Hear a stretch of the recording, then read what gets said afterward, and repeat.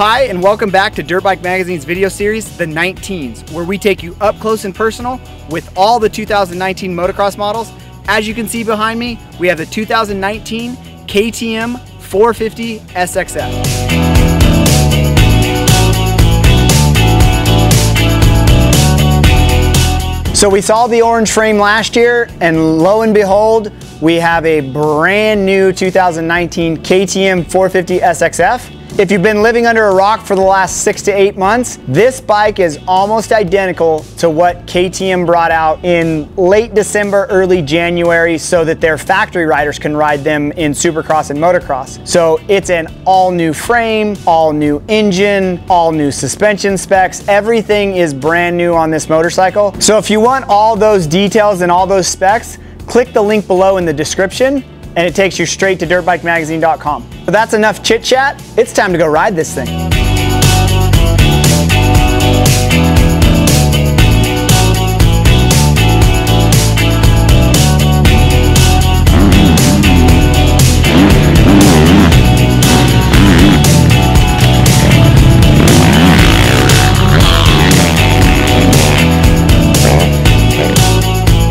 So we just got done with the first day of testing on the 2019 KTM 450SXF. We had multiple test riders to ride it today, and a couple things that stood out to us was this bike has power. We're used to KTMs having power, but this bike has power. Easy roll on. The two different maps that you can switch to on the fly are different. The number 1 map has more load right down low right off the bat, and then might run out a little bit earlier, whereas the second map, most of the test riders actually liked. It actually comes on a little bit smoother and will pull longer through the power curve.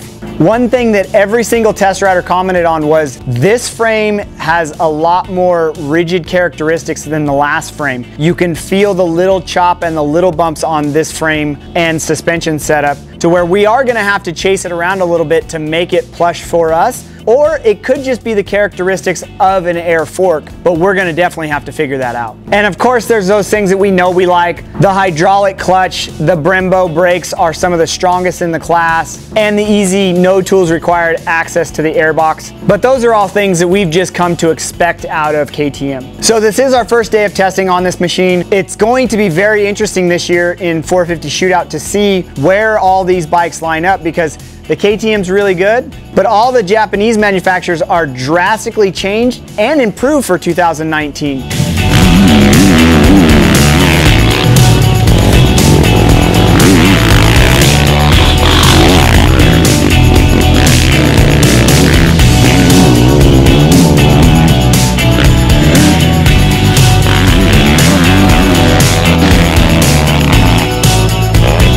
If you want to know what's going on in the motorcycle industry, head over to dirtbikemagazine.com and look for the full test in an upcoming issue of Dirtbike Magazine.